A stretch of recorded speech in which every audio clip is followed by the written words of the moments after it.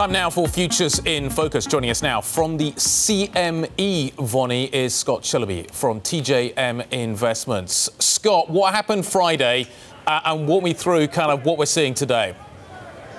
Well, it kind of made me feel, unfortunately, it made me feel like we had to go back to the 2008 to 2015 playbook when Barack Obama was in charge because of all the easy money that's out there, right? So at the same time you had yields, cratering, and you had the stock market not really knowing what to do. I ultimately think that's going to be the place where folks end up going, but they still have to get over these worries about maybe we're going to have a recession. So just to the viewers, here's what I think about recessions, or at least those calls for them now. It's like an earthquake or a tornado.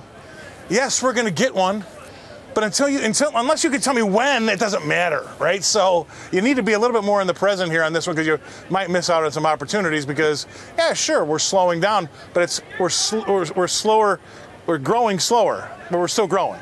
So I'm in two minds about what the Fed has done. They scared some people with the dovish stances they took. I think that's why you're seeing the equities kind of get a little bit spooked. But I believe that they'll be the ultimate benefactor because where else are you going to put your money? Once again, back to that 2008 playbook.